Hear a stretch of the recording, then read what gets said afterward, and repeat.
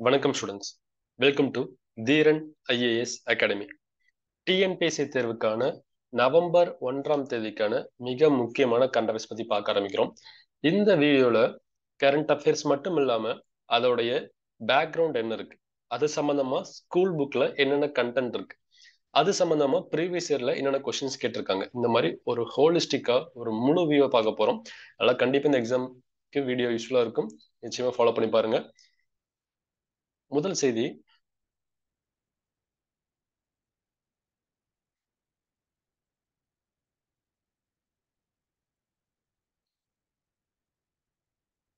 மசோதாக்கள் மற்றும் அரசாணைகளை கிடப்பில் போடுகிறார் அப்படிங்கறக்காக ஆளுநருக்கு எதிராக தமிழக அரசு உச்ச நீதிமன்றத்துல வழக்கு தொடுத்திருக்காங்க. ஓகேங்களா? அதாவது நாங்க கொடுக்கக்கூடிய எந்த ஒரு பில்லையுமே ப்ராப்பரா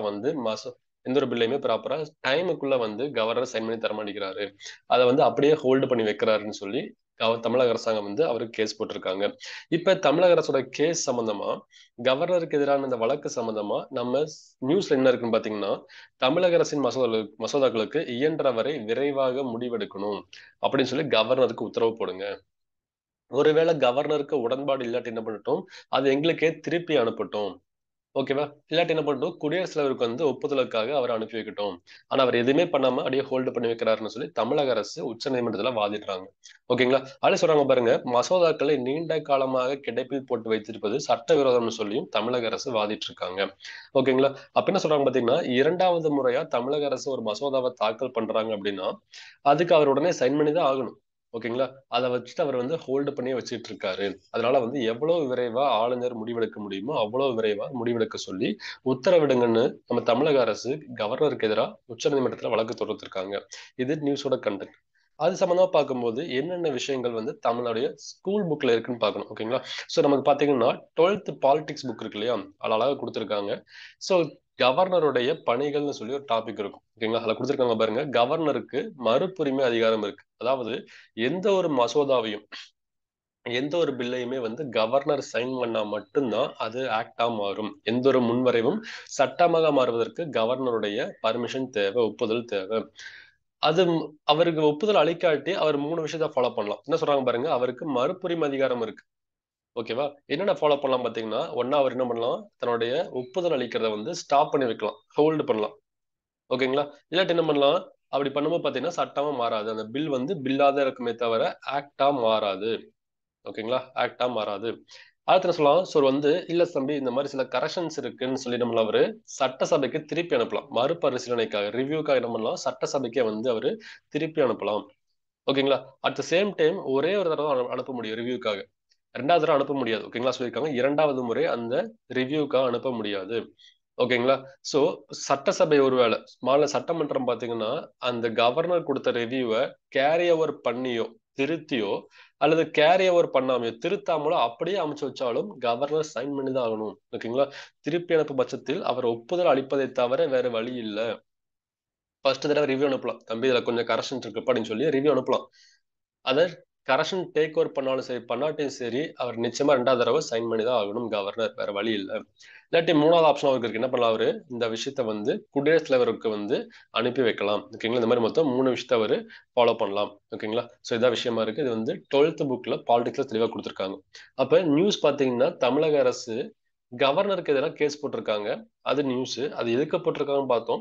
அது சம்பந்தமா என்னென்ன அத்தாரிட்டி இருக்கு, என்னென்ன rules and regulation our follow பண்ண வேண்டியது இருக்குன்னு ஸ்கூல் புக்ல தெளிவா போட்டிருக்காங்க.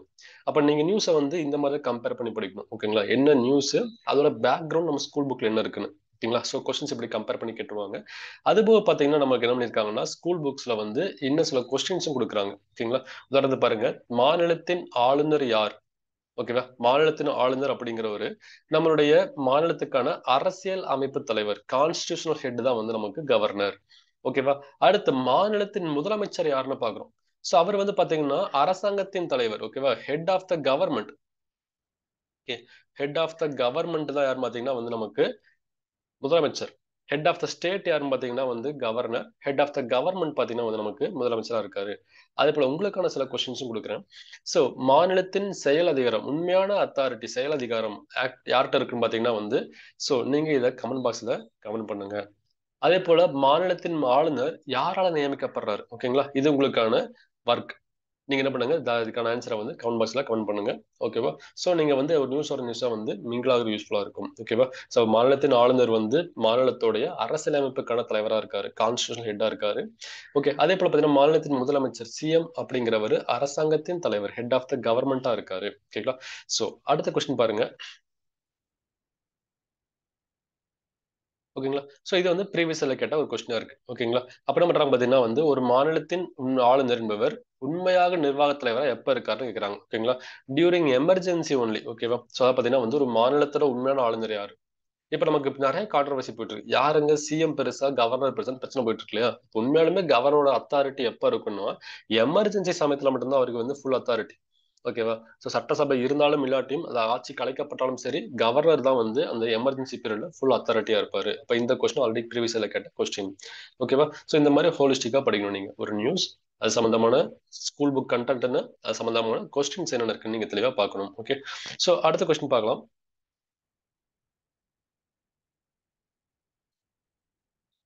துறைமுக மேம்பாட்டு கொள்கை. அதுக்காக பாத்தீங்கன்னா 8 நிறுவனங்களுக்கு தொகுப்பு சலுகை வந்து வழங்கியிருக்காங்க. இது சம்பந்தமா தமிழக அமைச்சரவையில ஒப்புதலும் வழங்கப்பட்டிருக்கு. ஓகேங்களா? அப்ப இந்த துறைமுக மேம்பாட்டு கொள்கை சம்பந்தமா என்னென்ன சொல்லியிருக்காங்கன்னு ஃபர்ஸ்ட் பார்க்கலாம்.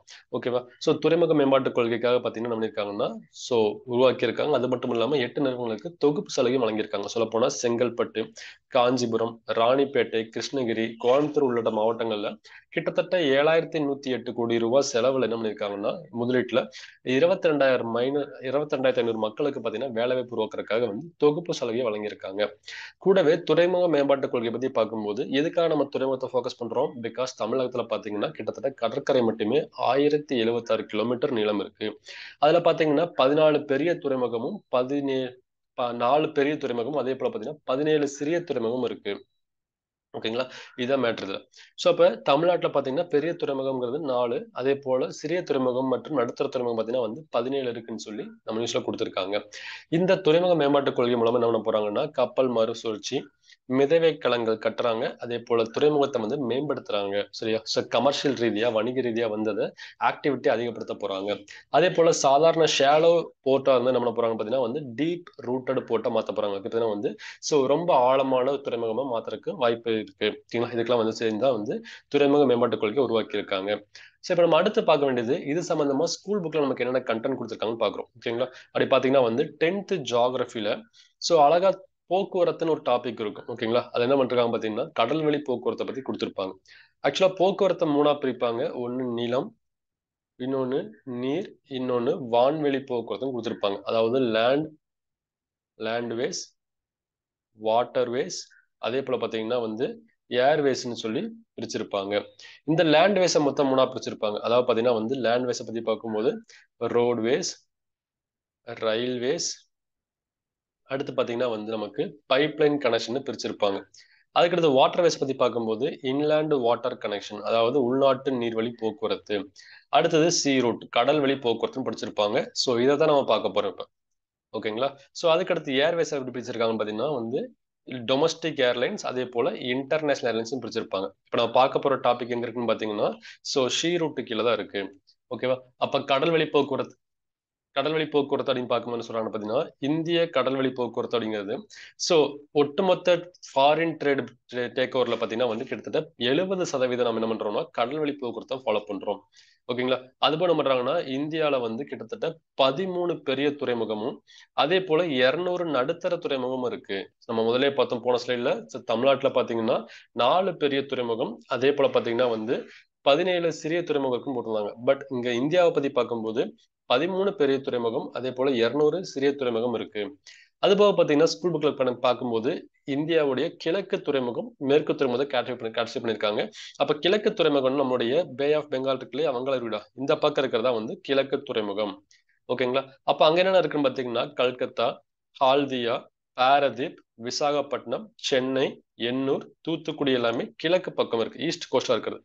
அதுக்கடுத்து வெஸ்ட் கோஸ்ட் பாத்தீங்கன்னா என்ன சொல்றாங்கன்னா இந்த மேற்கு கடற்கரை, ஓகேங்களா, அரபிக்கடல் இருக்கு இல்லையா, அதை ஒட்டி இருக்கிறது. அங்க பாத்தீங்கன்னா காண்ட்லா குஜராத்ல, அடுத்து மும்பை, நவஷேவா, மர்மகோவா, நியூ மங்களூர், கொச்சின் எல்லாமே வந்து மேற்கு கடற்கரையில துறைமுகமா இருக்கு. இது நமக்கு 10th ஜியோகிராஃபில வந்து தெளிவா கொடுத்திருப்பாங்க. டிரான்ஸ்போர்ட் அப்படிங்கிற கேட்டகரி கீழ. ஓகேவா? சோ அதுக்கு அடுத்து பார்த்தீங்கன்னா, இதோட மேப் ஃபுல்லா பார்த்துரலாம். சோ பாருங்க, கிழக்கு துறைமுகம்ங்கிறது தான். ஓகேங்களா? கிழக்கு பக்கம் இருக்கிற துறைமுகம் பார்த்தீங்கன்னா, ஈஸ்ட் கோஸ்ட் போர்ட்ஸ் பார்க்கும்போது கொல்கத்தா, பாரதீப், விசாகப்பட்டினம், எண்ணூர், சென்னை, தூத்துக்குடி. அதே போல பார்த்தீங்கன்னா, மேற்கு துறைமுகம். ஓகேங்களா? சோ மேற்கு துறைமுகத்த பத்தி பார்க்கும்போது, சோ இங்க பார்க்கும்போது காண்ட்லா குஜராத்ல, மும்பை, நவஷேவா, அதுக்கடுத்து பார்த்தீங்கன்னா மர்மகோவா, நியூ மங்களூர், கொச்சின் எல்லாமே மேற்கு பக்கம். ஸோ இது ரெண்டுமே கிளாஸிஃபை பண்ணியே கேட்பாங்க அப்படி. சரி, எந்த துறைமுகம் எந்த சைடில் இருக்கு, இதுல ஆழமான துறைமுகம் இது, ரொம்ப டீப்பான துறைமுகம், இந்த மாதிரி கொஸ்டின்ஸ் கேட்பாங்க. ஓகேங்களா? ஸோ கொஸ்டின்ஸ் எக்ஸாம்பிள்ஸ் பார்க்கலாம். உதாரணத்துக்கு இந்தியாவுடைய மேற்கு கடற்கரையில, அதாவது மேற்கு கடற்கரை அர்த்தம் அரபிக் கடலை ஒட்டி இருக்கு இல்லையா, இந்த மேற்கு கடற்கரையில மிகப்பெரிய துறைமுகம் எதுன்னு கேட்கறாங்க. எக்ஸாம்பிள் பார்த்தீங்கன்னா வந்து, ஸோ இதுக்கான சரியான விடை வந்து மும்பை துறைமுகம். ஓகேங்களா? மேற்கு கடற்கரையில மிக முக்கியமான துறைமுகம் பார்த்தீங்கன்னா, ரொம்ப பெரிய துறைமுகம் பார்த்தீங்கன்னா மும்பை துறைமுகமா இருக்கு. ஓகேங்களா? ஆல்ரெடி கேட்ட ப்ரீவியஸ் இயர் கொஸ்டின். அதுக்கடுத்து பாருங்க, சோ மத்திய நீர்வழி போக்குவரத்து ஆணையத்துடைய, ஓகே, அதாவது பாத்தீங்கன்னா வந்து, so central water transport கார்பரேஷனுடைய head quarters எங்க இருக்குன்னு கேக்குறாங்க. ஓகேங்களா? ஹெட் குவார்டர்ஸ் எங்க இருக்கு பாத்தீங்கன்னா நொய்டால இருக்கு. ஓகேங்களா? So central water transport கார்பரேஷனோட head quarters பாத்தீங்கன்னா வந்து நொய்டால இருக்கு. இந்த மாதிரி கொஸ்டின்ஸ் நமக்கு கேட்பாங்க. ஓகேங்களா? ஆனா இதையும் ஃபாலோ பண்ணணும் நம்ம. அடுத்த கேள்வி, தமிழகம் $1 டிரில்லியன் பொருளாதார இலக்கை அடையக்கூடிய நாள் வெகு விரைவில் இல்ல அப்படின்னு சொல்லி, வெகு தொலைவில் இல்லைன்னு சொல்லி பாத்தீங்கன்னா நம்மளுடைய முதல்வர் ஸ்டாலின் அவர்கள் பேசியிருக்காரு. ஓகேங்களா? சோ இந்த நிகழ்ச்சி எங்க நடந்துச்சுன்னு பாத்தீங்கன்னா, நம்ம சென்னை பல்லாவரத்து பக்கத்துல புதுசா ஒரு ஐடி பார்க்க இனாகரேட் பண்ணியிருக்காங்க. அந்த நிகழ்ச்சியில சொல்லியிருக்கார விஷயம் என்னன்னு பாத்தீங்கன்னா, தமிழ்நாடு அரசு வந்து தமிழ்நாடு ஆராய்ச்சி மற்றும் மேம்பாட்டு கொள்கை அப்படின்னு சொல்லி 2022ஆம் ஆண்டு ஜூலைல வந்து ஒரு விஷயத்த லான்ச் பண்ணாங்க. அந்த கொள்கை வந்து மிக சிறப்பா செயல்பட்டு இருக்கு. இதே வேகத்துல போனா கண்டிப்பா என்ன இருக்கும், தமிழ்நாடு வந்து 2030ஆம் ஆண்டுக்குள்ள $1 டிரில்லியன் சம்பாதிக்கக்கூடிய ஒரு மாநிலமா முன்னேறுன்னு சொல்லி முதல்வர் நம்பிக்கை தெரிவிச்சிருக்காரு. இது நியூஸ். ஓகேங்களா? அப்ப இந்த பொருளாதார மேம்பாடு, பொருளாதார இலக்குன்னு சொல்றாங்களே, அப்ப $1 டிரில்லியன் சம்பாதிக்கிறோம் அப்படின்னா, அந்த இலக்க பொருளாதார மேம்பாடை எப்படி மெஷர் பண்றோம் அப்படின்னு இருக்கு இல்லையா? அப்ப வந்து பாத்தீங்கன்னா, இந்த கண்டென்ட் நம்ம ஸ்கூல் புக்ல எங்க இருக்குன்னா, 12th எக்கனாமிக்ஸ்ல தெளிவா கொடுத்திருக்காங்க. அப்ப பொருளாதார முன்னேற்றம் அப்படிங்கறத எப்படி மெஷர் பண்றோம் அப்படின்னு. ஓகேங்களா? அதுக்கு முக்கியமான விஷயம் பாத்தீங்கன்னா வந்து ஜிஎன்பி கொடுக்குறாங்க. சோ நிறைய கான்செப்ட் இருக்கு. ஜிடிபி இருக்கு, கிராஸ் டொமஸ்டிக் ப்ராடக்ட், ஒட்டுமொத்த உள்நாட்டு உற்பத்தி. அதே போல பாத்தீங்கன்னா இன்னொரு மெத்தட் ஸ்கூல் புக்ல கொடுத்திருக்காங்கன்னா வந்து ஜிஎன்பி அப்படிங்கிறது, கிராஸ் நேஷனல் ப்ராடக்ட் அப்படிங்கிறது. ஸோ இப்போ கிராஸ் நேஷனல் ப்ராடக்ட்னா என்னன்னா, ஒரு கண்ட்ரில, ஓகேங்களா, ஒரு கண்ட்ரில ஒரு வருஷத்துல உற்பத்தி ஆகக்கூடிய கூட்ஸ் அண்ட் சர்வீஸ் இருக்கு இல்லையா, அதோடைய ஒட்டுமொத்த மதிப்பு. ஓகேவா? அதே போல பாத்தீங்கன்னா ஃபாரின்ல இருந்து நிறைய பேர் சம்பாரிச்சு அனுப்புவோம். நம்ம ஃபாரின்ல இருப்போம், அங்க இருந்து சம்பாரிச்சு அப்பா அம்மாவுக்கு பணம் அனுப்பி வைப்போம். இந்த அமௌண்ட். அதே போல பாத்தீங்கன்னா இங்க அமெரிக்கா உட்காந்துருப்பாரு. ஓகே, அமெரிக்கன் இங்க வேலை செஞ்சுட்டு இருப்பாரு, இல்லாட்டி சைனீஸ் இங்க வேலை செஞ்சுட்டு இருப்பாரு. ஓகேவா? அவர் என்ன பண்றாரு, இங்க சம்பாரிச்சு ஃபாரின் அனுப்புவார், அவங்க ஃபேமிலிக்கு அனுப்புவார். இந்த ஒரு ரேஷியோ இருக்குல்ல, டிஃபரன்ஸ் இருக்கு இல்லையா, இதையும் வந்து கன்க்ளூட் பண்ணுவாங்க. ஜிடிபின்னா இந்தியால மட்டும் ப்ரொடியூஸ் பண்றத கன்க்ளூட் பண்ணுவாங்க. ஒரு நாட்டுல ஒரு வருஷத்துல உற்பத்தி ஆகிறத மட்டும் கணக்கெடுத்தா ஜிடிபி. ஓகேவா? ஒட்டுமொத்த உள்நாட்டு உற்பத்தி. பட் ஜிஎன்பிங்கிறது என்னன்னா, அந்த ஜிடிபியோட வேல்யூ, அது போக என்ன பண்றாங்க, கணக்கெடுக்கிறாங்க. ஸோ ஃபாரின்ல இருந்து நம்ம சம்பாரிச்சு அனுப்புற அமௌண்ட், அதே போல ஃபாரினர் இங்கிருந்து அவங்க ஊருக்கு அனுப்புறாரு இல்லையா, அதெல்லாம் வந்து கால்குலேட் பண்றதுக்கு பேர் தான் வந்து ஜிஎன்பி அப்படிங்கிறது. ஓகேங்களா? இப்ப என்ன விஷயம் பாத்தீங்கன்னா, ஜிஎன்பி அதிகமாகுது அப்படின்னா, ஒரு நாட்டோட ஜிஎன்பி அதிகமாகுதுன்னு அர்த்தம், நாடு வந்து முன்னேற்றம் அடையுதுன்னு அர்த்தம். அது ஸ்கூல் புக்ல கொடுத்திருக்காங்க. அதுக்கடுத்து பாத்தீங்கன்னா இன்னொரு விஷயம் என்னன்னா வந்து ஜிஎன்பி பெர் கேபிட்டா, தலா வீத உள்நாட்டு உற்பத்தி அப்படிங்கிறது. அப்ப என்ன விஷயம் பாத்தீங்கன்னா, ஒட்டுமொத்த ஜிஎன்பி எவ்வளவு, அதை வந்து அந்த ஆண்டுடைய மக்கள் தொகை என்ன பண்ண போறாங்க, டிவைட் பண்ண போறாங்க. ஓகேவா? ஒட்டுமொத்த ஜிஎன்பி எவ்வளவு டிவைடட் பை மக்கள் தொகை, அவ்வளவுதான் ஜிஎன்பி பெர் கேபிட்டா அப்படிங்கிறது. ஓகேங்களா? சோ இதை விஷயம் தெரிஞ்சுக்கணும். அப்போ வந்து பாத்தீங்கன்னா வந்து இது நமக்கு என்ன இருக்கும், கண்டிப்பா வருமானம் அதிகரிக்கிற வேகம் வந்து கண்டிப்பா மக்கள் தொகையை விட உயர்வாக இருக்க வேண்டும். கொடுத்துருக்காம பாருங்க அழகா. சோ வருமானம் எப்படி இருக்கணும், அதிகரிக்கிற வேகம் எப்படி இருக்கணும், மக்கள் தொகை அதிகரிக்கிற வேகத்தை விட அதிகமா இருக்கணும். ஏன்னா அப்பதான் மக்கள் முன்னேற்றிருக்காங்கன்னு அர்த்தம். ஓகேங்களா? அது தெரிஞ்சுக்கணும். சோ அது போக வேற என்ன மெத்தட் ஃபாலோ பண்றாங்கன்னா, நலன் ஒரு கான்செப்ட் இருக்கு, அதாவது பீப்புளோட வெல்ஃபேர் ஒரு விஷயம் இருக்கு.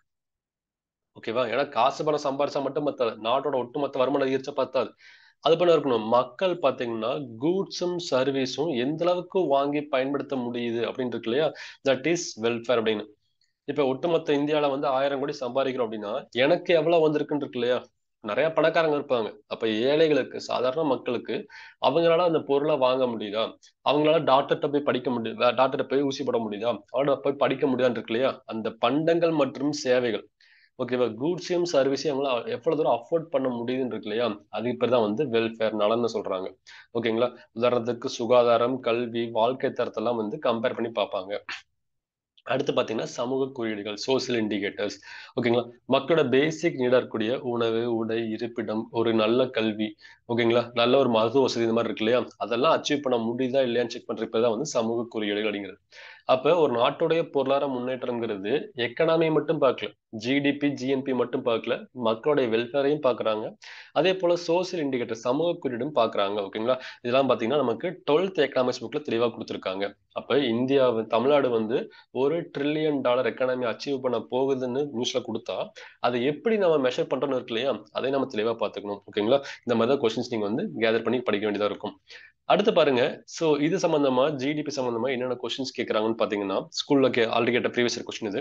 சோ அப்ப என்ன பண்றாங்க பாருங்க, ஜிடிபிக்கான ஃபார்முலா கொடுக்குறாங்க. ஜிடிபி அட் மார்க்கெட் பிரைஸ் அப்படின்னு என்ன அர்த்தம்? GDP at factor cost plus net indirect taxes, அதாவது அங்காடி விலையில் மொத்த உள்நாட்டு உற்பத்திங்கிறது காரணி விலை தான், ஃபேக்டர் காஸ்ட்ல மொத்த உள்நாட்டு உற்பத்தி மற்றும் பிளஸ், ஓகேவா, நிகர மறைமுக வரிகள் சேர்ந்ததா இருக்கு. இது ஃபார்முலா கரெக்ட் தான். அடுத்து பாருங்க. சோ ரெண்டாவது ஃபார்முலா பாத்தீங்கன்னா காரணி விலையில் நிகர நாட்டு உற்பத்தி, அதாவது நெட் நேஷனல் ப்ராடக்ட். ஓகேவா? சோ அப்போ வந்து பாத்தீங்கன்னா நெட் நேஷனல் ப்ராடக்ட் ஃபேக்டர் காஸ்ட்னு கொடுத்துருக்காங்க. அது equal to NNP at market price minus net indirect taxes. இதுவும் கரெக்ட் தான். அதாவது காரணி விலையில் நிகர நாட்டு உற்பத்திங்கிறது அங்காடி விலையில் நிகர நாட்டு உற்பத்தி மைனஸ் நிகர மறைமுக வரிகள் அப்படிங்கிறது கரெக்ட் தான்.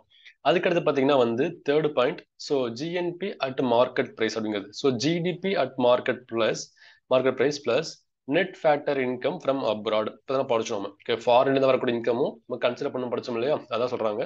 ஸோ அங்காடி விலையில் மொத்த உள்நாட்டு உற்பத்தி அப்படிங்கிறது சொல்றாங்க பாத்தீங்கன்னா.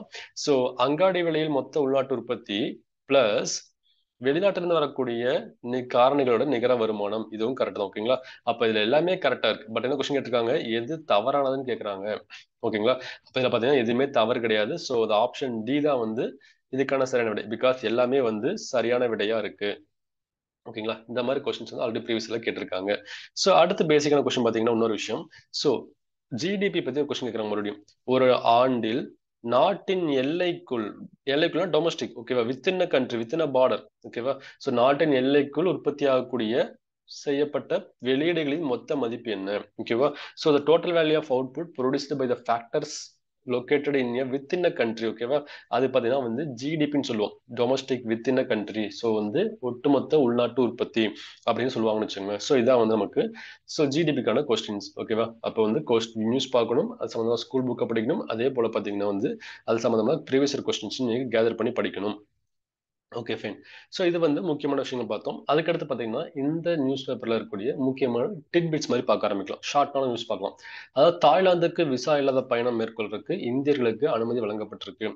அதாவது தாய்லாந்துல வந்து சுற்றுலாத்துறையை ஊக்குவிக்கும் நோக்கத்தில் என்ன பண்ணிருக்காங்கன்னா நவம்பர் 10 2023 இருந்து, ஸோ அதே போல பார்த்தீங்கன்னா மே 10 2024 வரைக்கும் சுமார் 6 மாத காலங்களுக்கு வந்து இந்தியர்கள் தாய்லாந்துக்கு விசா இல்லாம பயணம் மேற்கொண்டு தங்கிட்டு வரலாம் அப்படின்னு சொல்லியும் அறிவிச்சிருக்காங்க. ஓகேங்களா. ஸோ அதனால பாஸ்போர்ட் ஃபுல்லா ரெடியா வச்சுக்கோங்க. ஸோ அதுக்கடுத்து பாத்தீங்கன்னா பேலந்தோர் விருது. ஓகே. ஸோ 67வது பேலந்தோர் விருது நிகழ்ச்சியில வந்து சிறந்த வீரருக்கான விருதை ஸோ அர்ஜென்டினாவை சேர்ந்த லயோனல் மெஸ்ஸி வந்து ரிசீவ் பண்றாரு. அதே போல பாத்தீங்கன்னா சிறந்த வீராங்கனைக்கான விருதை ஸ்பெயினை சேர்ந்த ஐடானா பொன்மெட்டி வந்து ரிசீவ் பண்றாங்க. ஓகேங்களா. இது வந்து நமக்கு தெரிஞ்சுக்க வேண்டிய ஷார்ட்டான நியூஸா இருக்கு. அடுத்து பாத்தீங்கன்னா WHO ஆலோசனை குழுவுல இந்தியர் இடம்பெற்றிருக்காரு. ஸோ WHO பாத்தீங்கன்னா வேர்ல்டு ஹெல்த் ஆர்கனைசேஷன், உலக சுகாதார மையம். உங்களுக்கான ஒரு ஒர்க் என்னன்னா, உலக சுகாதார மையத்துடைய ஹெட் குவார்டர்ஸ் எங்க இருக்கு, அது எந்த வருஷம் ஆரம்பிச்சாங்க அப்படின்னு சொல்லி கமெண்ட்ல மென்ஷன் பண்ணுங்க. ஓகேவா. ஸோ வேர்ல்டு ஹெல்த் ஆர்கனைசேஷனுடைய ஆலோசனை குழுவுல ஸோ யார் இடம்பெற்றிருக்காங்கன்னா operation management and health care துறையில சிறப்பாக செயல்படக்கூடிய பேரரசர் சாரங் டியோ வந்து இடம்பெற்றிருக்காரு. ஓகேங்களா. சோ இது வந்து பாத்தீங்கன்னா வந்து ஒரு அட்வைசரா இடம்பெற்றிருக்காரு. ஓகே. சோ அடுத்த ஈவெண்ட் பாருங்க. சாலை விபத்துக்கள்ல தமிழகம் முதலிடத்துல இருக்கு. ஓகேங்களா? சோ சாலை விபத்துக்கள் அதிக அளவு சாலை விபத்து நடக்கக்கூடிய இடங்கள்ல வந்து பாத்தீங்கன்னா தமிழகம் தான் வந்து ஃபர்ஸ்ட் பிளேஸ்ல இருக்காங்க. ரொம்ப வருத்தம் தரக்கூடிய ஒரு செய்தியா இருக்கு. ஓகேவா? இதுல பாத்தீங்கன்னா கடந்த ஆண்டு மட்டும் 64,105 சாலை விபத்துக்கள் ஏற்பட்டிருக்கு. அப்ப சாலை விபத்துக்கள்ல ஓகேவா? சோ நம்பர் ஆஃப் ஆக்சிடென்ட்ல டாப்பர் யாருன்னா Tamil Nadu. At the same time அந்த ஆக்சிடென்ட்ல நிறைய உயிரிழப்பு ஏற்படும் இல்லையா? டெத் இருக்கு இல்லையா? அந்த டெத்ல வந்து டாப்பர் யாருன்னா வந்து உத்தரப்பிரதேசம். உயிரிழப்புகள்ல உத்தரப்பிரதேஷ் டாப்ல இருக்காங்க. பட் சாலை விபத்தோட எண்ணிக்கையில வந்து தமிழ்நாடு டாப்பரா இருக்காங்க. ஓகேங்களா? அப்ப தமிழ்நாடு பாத்தீங்கன்னா வந்து உயிரிழப்புகள்ல 2வது இடத்துல இருக்கு. ஓகேவா? சோ வந்து ரொம்ப மோசமான ஒரு விஷயமா இருக்குது. அதனால வந்து தயவு செஞ்சு கவனமா வந்து பயணம் மேற்கொள்ளணும். இது சம்பந்தமா நீங்க படிக்க வேண்டிய விஷயம் பாத்தீங்கன்னா, சாலைகள பத்தி நமக்கு என்ன பண்ணியிருப்பாங்கன்னா, 10th ஜியோகிராஃபில ஸ்கூல் புக்ஸ்ல குடுத்திருப்பாங்க. ஓகேங்களா? போக்குவரத்துங்கிற டாபிக்லயே என்ன விதமான சாலைகள் இருக்கு, தேசிய நெடுஞ்சாலை இருக்கு, மாநில நெடுஞ்சாலை இருக்கு, மாவட்ட சாலைகள் இருக்குன்னு சொல்லி கிளாஸிஃபை பண்ணி குடுத்திருப்பாங்க.